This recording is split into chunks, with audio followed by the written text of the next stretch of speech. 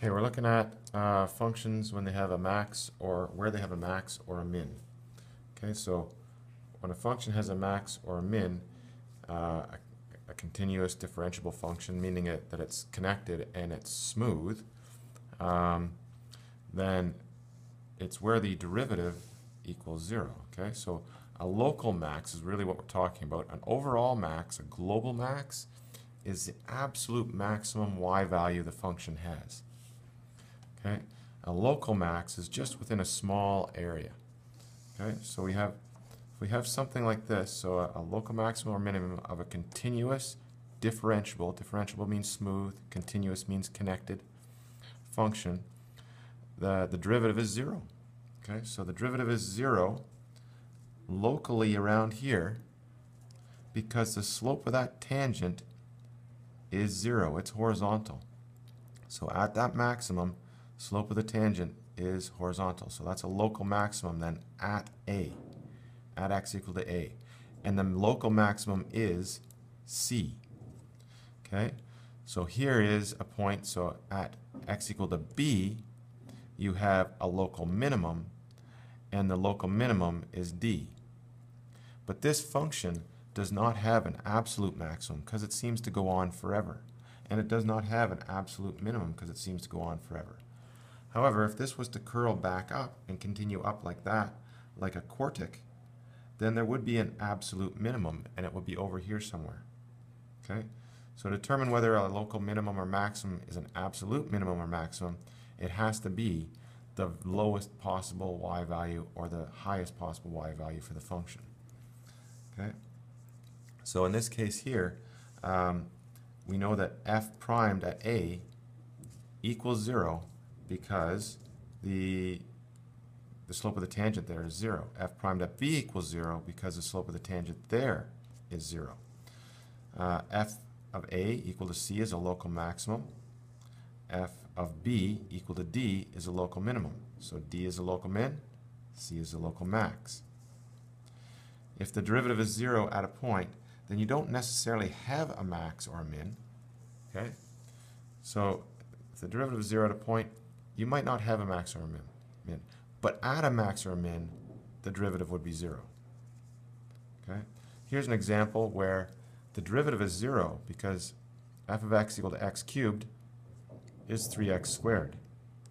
Set that equal to 0, and that equals 0 at x equal to 0. So at x equal to 0 here, the slope of that tangent is 0. But it's not a local max or min. Call that an inflection point on that one. Okay, so there are cases where the derivative might be 0 and you don't have a max or a min. So we have to investigate a little bit more. You have to investigate around this. Okay? So how to determine whether or not you have a max or a min, or neither. Okay? So in this case, f primed of 2 equals 0. Well, you check out values just before 2 and just after 2. And you check out the value at 2. So if f of 2 is greater than f of these two values here, 2 plus or minus h, choose whatever value you want.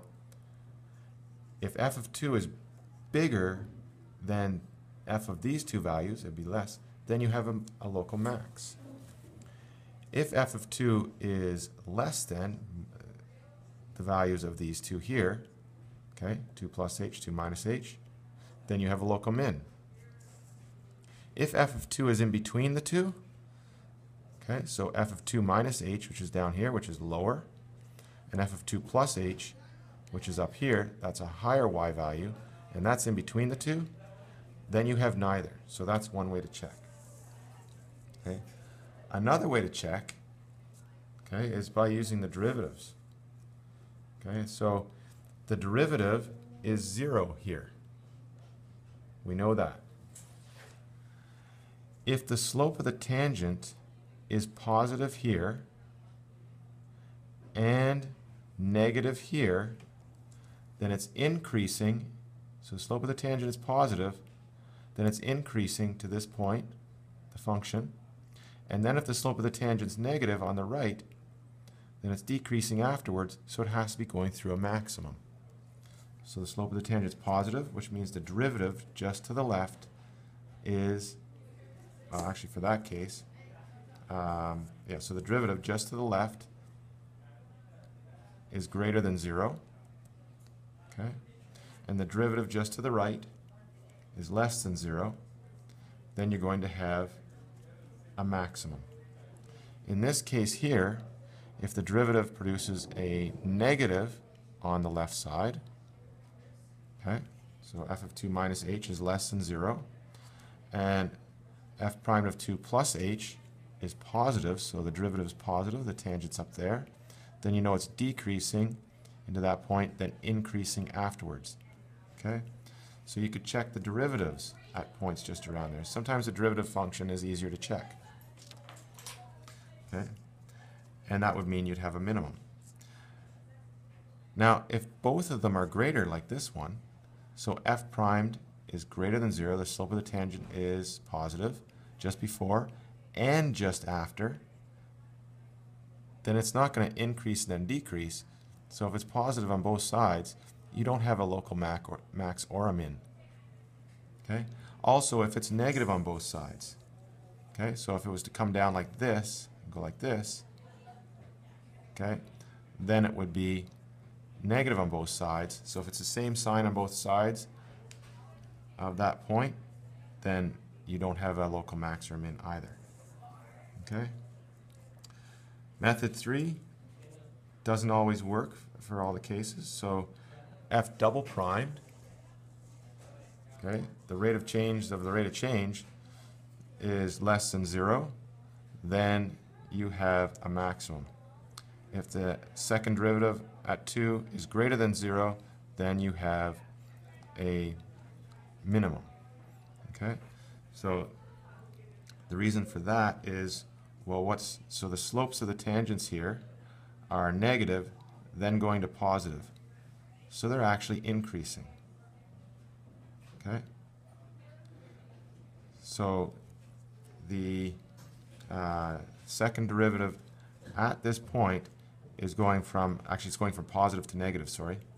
So the second derivative at this point, because it's going from positive to negative, the slopes of the tangents are actually decreasing. Okay, so positive to negative. So the rate of change is negative there. So if the second derivative is negative, then you have possibly a local max. Here, the slopes of the tangents are negative, then changing to positive. So that's increasing when you go from a negative number to a positive number. So at this point here, the slopes of the tangents are increasing. So the derivative of that is going to be positive because the rate of change is going up. So the second derivative will be greater than 0. In this case, it's unknown. You can't really tell. Okay, so it's not the most reliable test. In these two cases you can tell, but when it's 0, you can't tell whether you have a maximum, minimum, or neither. Okay, that's it for that part. So here is an example.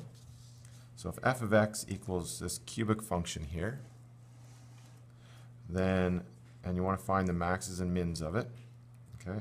So this is something in advanced functions we couldn't tell. Now that we have calculus, we can tell this. So here is the cubic. Take the derivative, set it to 0 so that we can find out where the slopes of the tangents are 0. So f prime of x equals 0 is this.